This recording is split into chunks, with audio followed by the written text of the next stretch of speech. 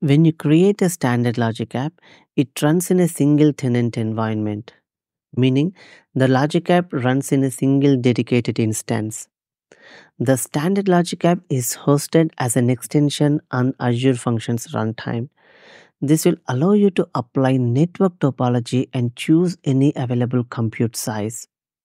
This also requires a storage account to host the content needed for the logic app to be up and running. Due to increase in security and policies, many organizations want storage accounts to be secured. The public access on the storage account is not recommended. In this video, we will see how to create a standard logic app with a storage account whose public access is disabled using private endpoints. Hi, this is Shri. Welcome to my YouTube channel. I'm a Microsoft MVP and I do blogging and make videos on .NET and Azure. If you haven't already, please hit the subscribe button and help me reach this content to a wider group. Let's get started now. Let's look at this diagram to understand how this is being done. First, we will disable public access on the storage account. Then, we will create a private endpoint and a private link from the storage account to the traffic originated from this VNet. So all the traffic that is being originated from this VNet or subnet can reach to the storage account using the secured private link via Microsoft Backbone network. Then the logic app outbound traffic will be routed via VNet. While configuring the outbound traffic for the logic app, we have to select a subnet. That is why we will be creating another subnet inside this VNet and route all the outbound traffic of the logic app via this subnet. This way, the logic app outbound traffic, the traffic that is being originated from the logic app, can reach to the storage account using the private link. Now let's jump to the demo. We will see how this will be created in the Azure Portal. I'm in my Azure Portal. We will be creating all our resources under Logic Apps resource group. First, let's create a standard Logic App directly with public storage account. Click on Create, search for Logic App, click on Create. Since we are creating a standard Logic App, we're going to choose Workflow Service Plan for the demo purpose. Click on Select and the Logic App name, give it as Enfacto standard LA-01.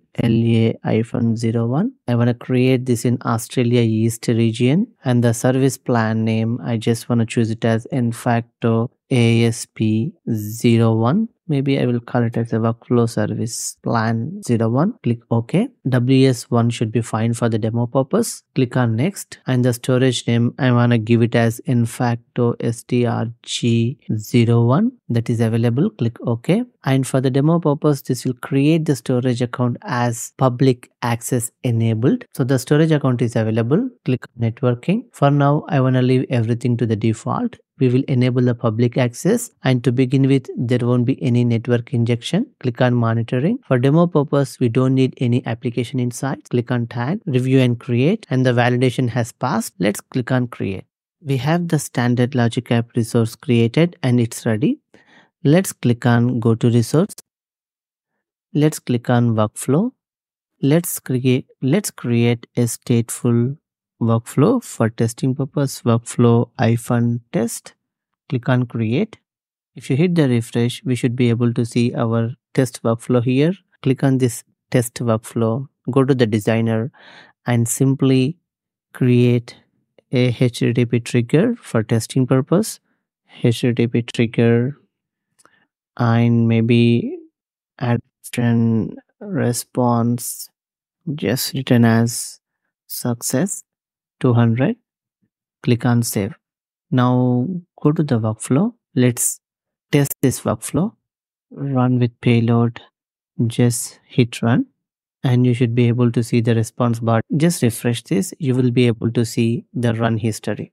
Okay, everything is in place now.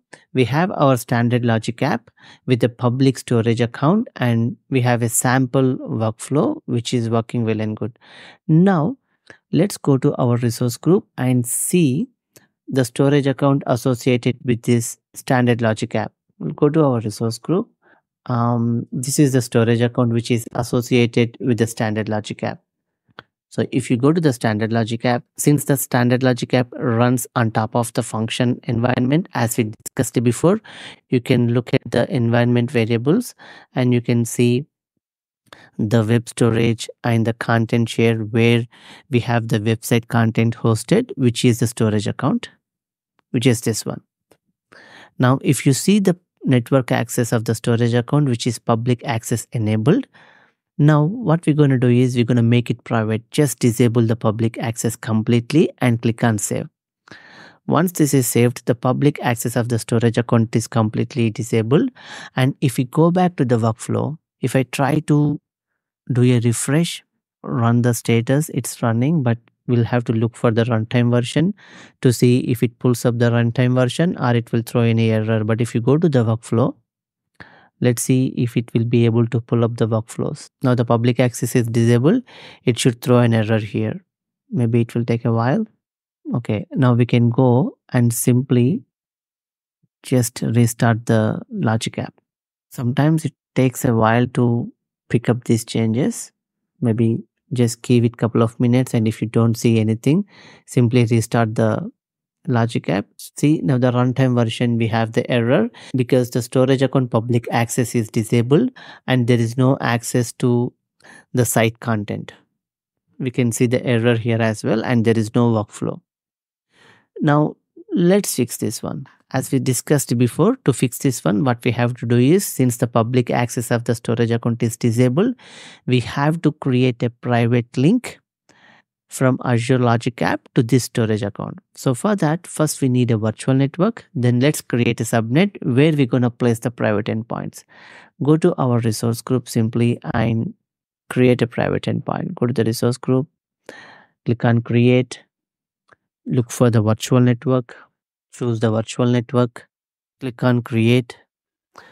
Okay, let's name this one as Enfacto-VNet, and I will be creating this in Australia East region.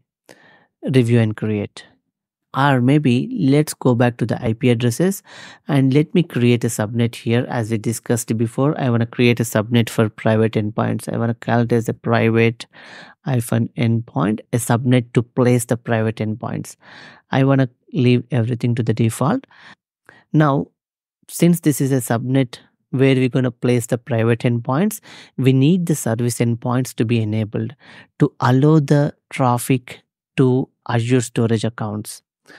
Select Microsoft Storage. So this will allow the network traffic from this subnet to Microsoft Azure storage accounts. If you go back here, we need the outbound traffic access to the storage account. This is a Microsoft storage account. That's why we need the service endpoints enable, and let's add this one. And let's click on review and create. Create. We have the virtual network created. Let's go to the virtual network resource and look at the subnet, and we have the private endpoint subnet, and which has the service endpoint enabled for Microsoft storage account to allow the traffic to the storage account. That's all done. Now we can go ahead and create a private endpoint for the storage account.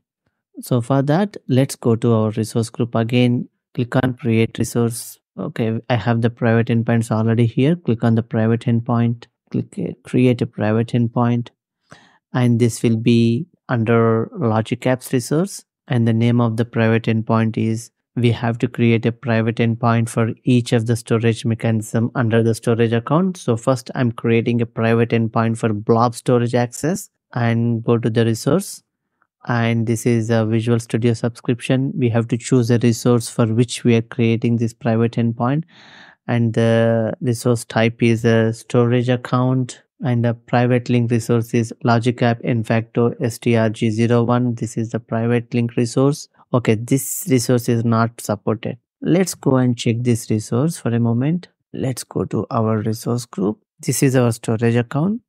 So by default, for the private link to work, the storage account should be the general purpose v2, but it is by default was created with general purpose v1. Let's change this one to the general purpose v2. Yeah, upgrade to general purpose v2.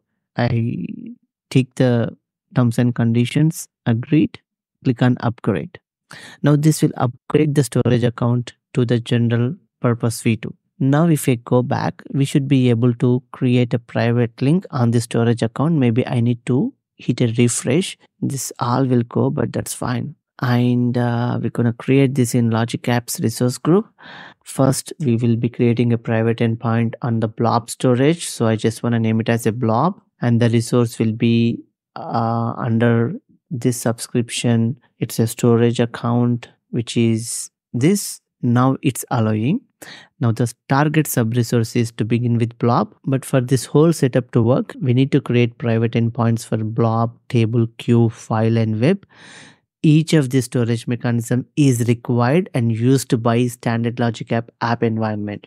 So to begin with, let's create it for blob first and go to the virtual network. We will be creating under Infacto VNet Logic Apps resource group, private endpoint subnet.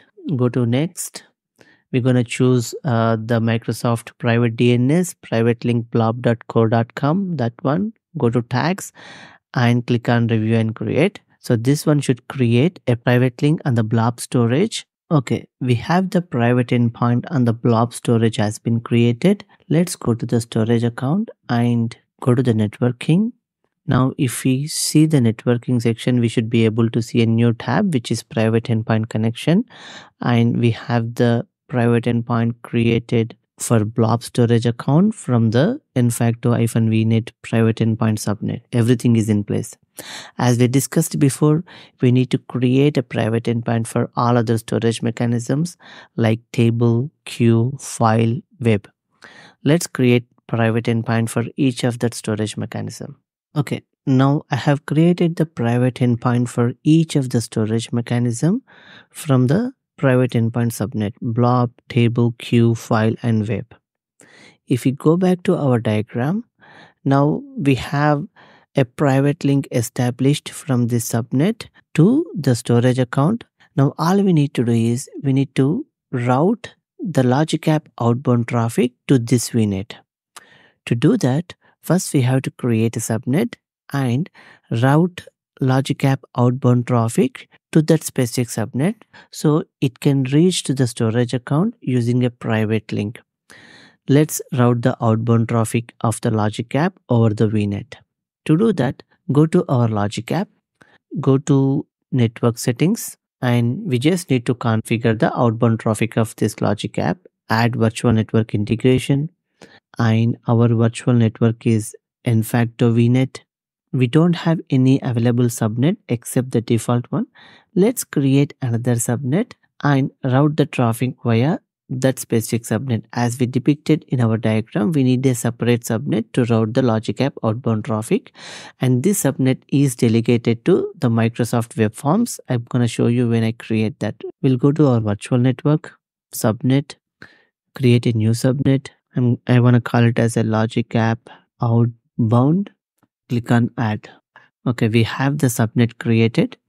Now if I go and try to add the virtual network integration again, it should give this one as an eligible subnet to be used. Okay, Logic App outbound and connect. It's all done. Now the Logic App outbound traffic is routed via Logic App outbound subnet.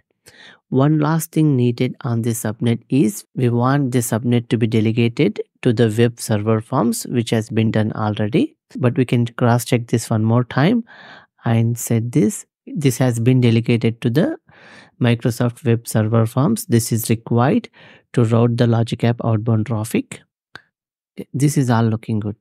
Now let's go to our Logic App and do a quick restart and see if it's making any difference.